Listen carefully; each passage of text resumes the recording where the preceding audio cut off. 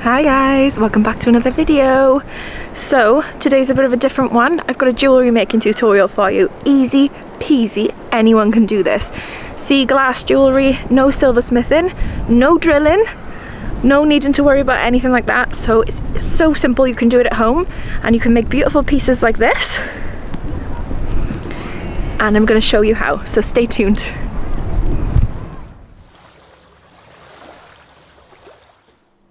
Okay, so first thing you need is some epoxy glue, and this is a 2-part epoxy that you mix. You can use E6000 glue, I've used it before, but this is much stronger and I want it to be for giving it as a gift. So we've also got these pliers which are really useful in any kind of jewellery making, and you can pick them up really cheaply from Amazon or anywhere like that. So if you've got those things, you're good to go. Next, I've got my pieces of sea glass that I'm going to use and turn into jewellery. So I've got 2 larger pieces there that I'm going to use for pendants, and the smaller piece which is a multi from Seam, which I'm going to use for a ring. So I've got those, they're all cleaned, they're all polished, and I'll do a tutorial video on how to do that soon. And they're ready to be made into lovely jewellery pieces. So next we've got the glue on bails for the pendants. So these are shiny on one side and dimpled on the other, which is the side that has the adhesive on it, and it gives it something to cling to. And you can pick these up from eBay or Amazon or anywhere like that quite cheaply, and this is what they look like up close. And I also have a ring blank which has little claws on it as well as a little recess for the gem to go into. And I also picked this up from eBay really inexpensively. It's adjustable too, which is great because you don't have to know the person's ring size then if you're giving it as a gift. And it's great that, you know, anybody with any ring size can buy that then really. And this is what it looks like up close. So you can see it's got a little recess there where we can put the adhesive in and extra claws to hold the gem in place. So here we go. Let's get started. We've got our epoxy. We need a little plastic lid or something disposable that you don't mind ruining to mix it on, because once that goes off, you know, there's no scraping it off or cleaning it or anything. So don't use a dish that you really like. And then we have a little toothpick then to mix it with, but you can use anything really that you don't mind chucking away. Obligatory bear hair there. Okay, so we squeeze out the epoxy.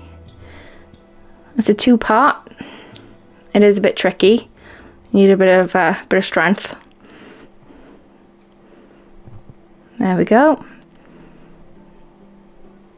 Out it comes. You make sure you've got enough, but bear in mind it does go off really quickly, so you do have to use it fairly quickly as well. So just mix it up really well. And as you do that, it should turn more clear really. You shouldn't see much of that yellow side.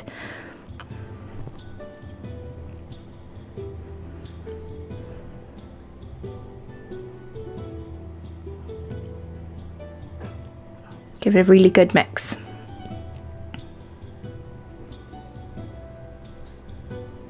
Okay, now we're ready to glue the pendants, the sea glass pieces, onto the bails.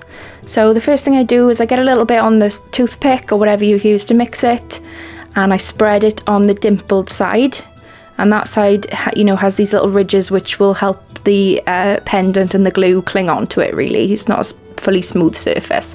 So I really make sure that I move it around on the bail and get it in all those little dimples. Then I get my sea glass piece and just press it on. Now, it's not a grab adhesive, it goes off within like 5 minutes, but it doesn't grab straight away, so you've got to make sure that you put it in the right place that you want it and that it doesn't slide around. So there's the first one done, and now we're going to do the second one. And I love this little piece, it looks like a pink heart, and that one's also from Seam. So I'm doing the same again, just spread it on, get it in all the little grooves on the bail, and then you kind of scrape the excess off as well, because what you don't want is it all sort of squishing out of the sides and you end up with glue all over the bail at the back of your necklace. So same thing again, just press it on. Lovely. So with this one, it was a bit chunky and, you know, kept sort of moving off the bail of where I wanted it really. So one thing that you can do to help with this is get a bit of blue tack or white tack or sticky tack, whatever you want to call it, and you can use that to sort of prop up your pendants and keep them in place while they set, which, as I said, is only 5 minutes. You've got to work quite quickly. And with this one, I probably should have set this up ahead of time. But, you know, you live and you learn. It's DIY at the end of the day. So here I am making a little bed for it to lie on so that it stays in place while it sets.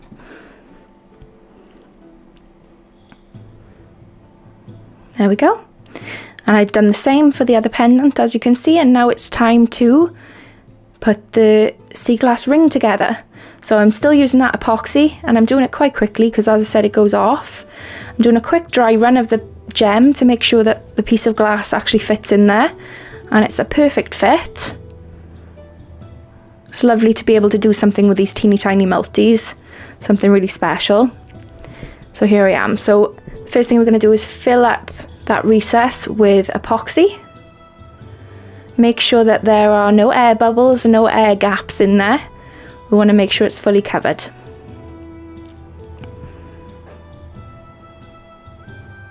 You see, just blobbing it in there and swirl it about a bit so that we don't get any air gaps.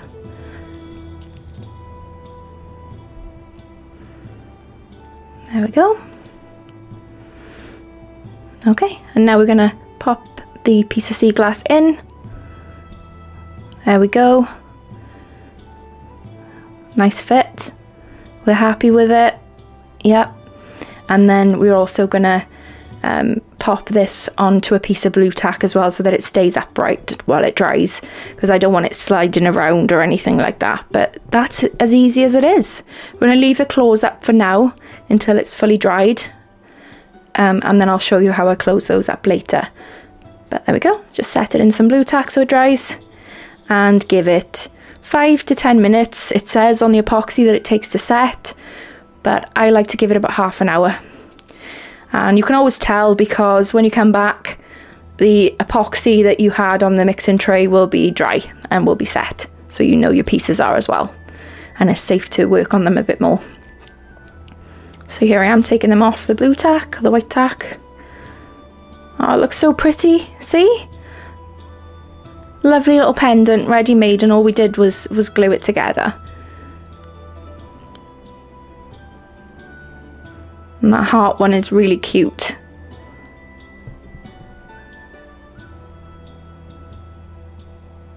There we are. Oh, it's lovely. A really special looking piece that is.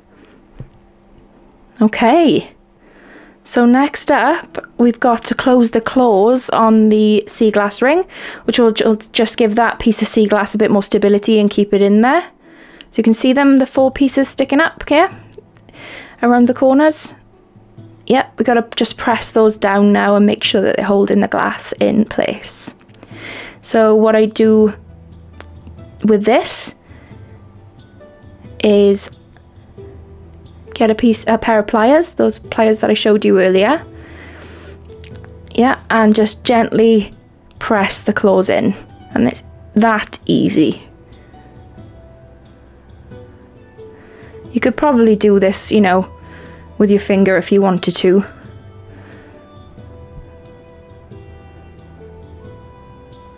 If you had a bit of strength in your hands. But there you go, just make sure it's all laid down secure. And there we are, we're done. And the sea glass ring is finished. Isn't it lovely? So gorgeous. That'll be a lovely piece and a lovely gift for anyone. And as I said, it's adjustable, so there's me just making it a little bit bigger to fit on my finger. Really lovely piece, and as easy as that, guys. I told you it was quick, and I told you it was easy. There you go. So now we need to attach some chains to the pendants. Now you can buy lengths of chain from any craft stores or eBay, but I pick up these sort of cheap layered necklaces off eBay and different sort of cheap jewellery shops and use the chains from those. So for these two necklaces, I'm going to be using the top chain and the bottom chain, and I'm going to be saving the middle chain for another project. And I'll be saving that wave pendant as well. So this is what they look like when you look for them on eBay. They're just under layered necklaces. So here's the first one.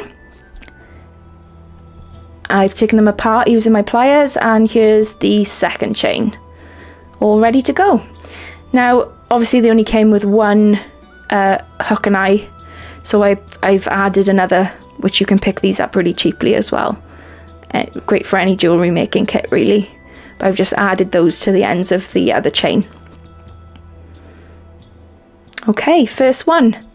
We're going to put the pink heart on the longer chain.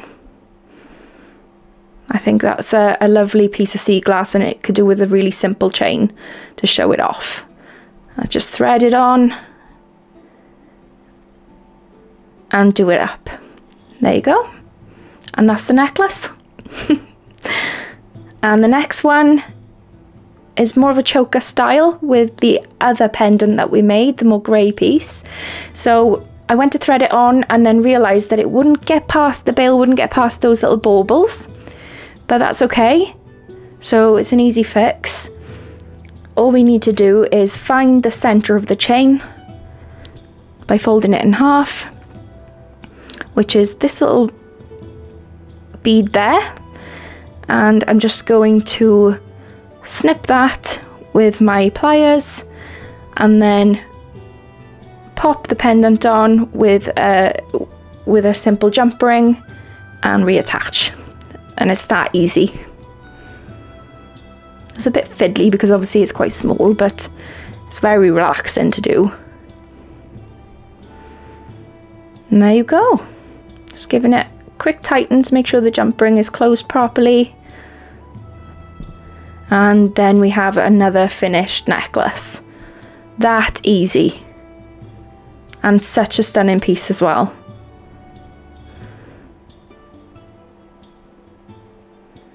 There we go. We've got our two finished necklaces.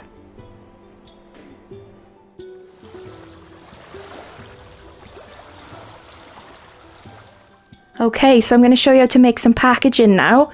All you need is a piece of card. I've opted for some brown, and I've cut it into a rectangle, well, two rectangles, one for each pendant, which I have then also folded in half. There we go.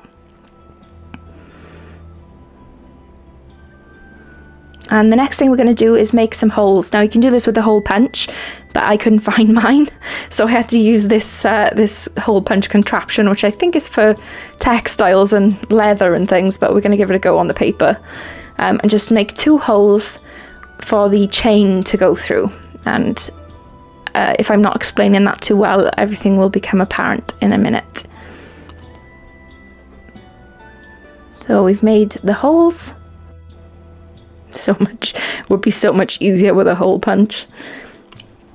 And what we're going to do now is feed the chains of the pendants through those holes. Just like this, and then close up the pendants behind the piece of card.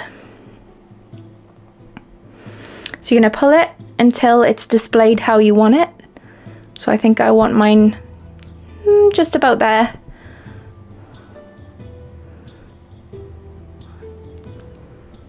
Yeah, I think that's about right. And then we've got it sitting exactly how we want it to. So I've done the second one, and now I've got my sellotape, and I'm just going to secure those in place by opening up the piece of card and then tacking down the chain behind, just as you would with any piece of jewellery that you bought in a shop. They're usually displayed like this. They're just a little piece of tape holding them securely behind.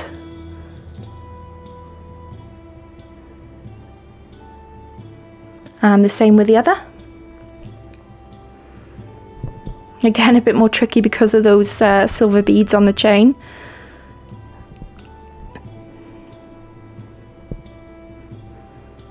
There we go. And then you close them up. And turn them over, and there you go. So now it's time to close these up. So we're going to glue along these edges, just with a normal craft glue stick, Pritt stick, whatever you've got really.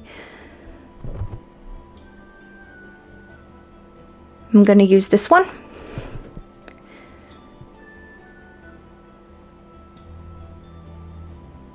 So you just glue along, being careful not to get it on your necklace.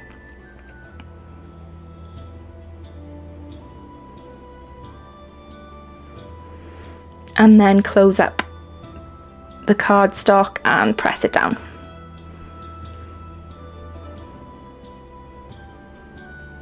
There we go. Lovely. Now we've got to do the same for the other pendant. Probably could have glued the other side just as easily, more easily.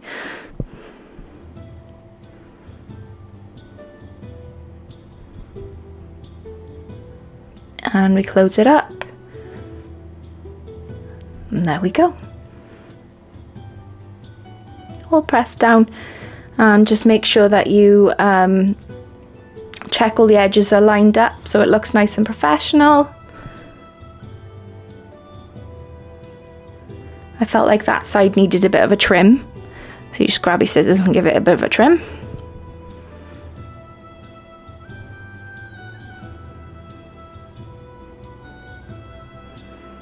There we go. And we've got our two packaged up necklaces. So now it's time to add some personalised touches. So I wrote this poem about sea glass and friendship, and these two pendants are for two new friends that I've made. So I'm adding this poem to the back with some space at the bottom so I can sign a personalised message. So you just got to do the same thing again with your craft glue stick and just glue them on. But of course you could skip this step and just write something on the back, or not at all if you're selling them.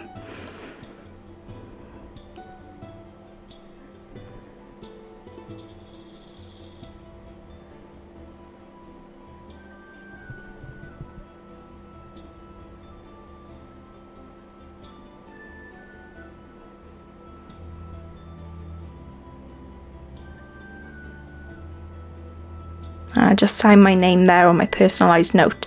So I also picked up this stamp from eBay because I plan to make quite a few more of these, and it says handmade by Welsh and Wellies. So I'm just giving it a good soak on the ink pad, and I'm gonna stamp the fronts of my packaging just to give it that personalised touch.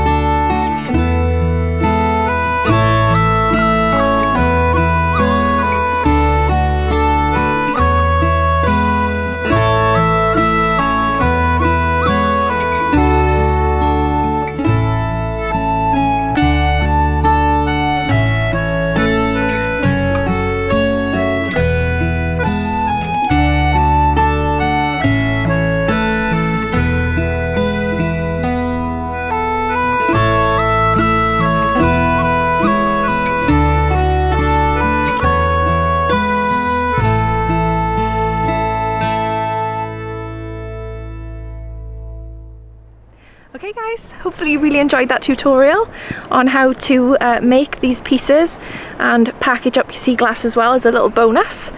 if you were thinking of selling them or gifting them to other people. So the rain's just starting to come down on the beach now, and I've modelled the pieces for you. So I'm going to call it a day, but please subscribe if you're not already, because I've got more jewellery making videos on the way, and hopefully we'll have lots of creative fun with our sea glass pieces as well. And I've got more sea glass hunts on the way for you as well. So from me and Bear, see you soon. Bye.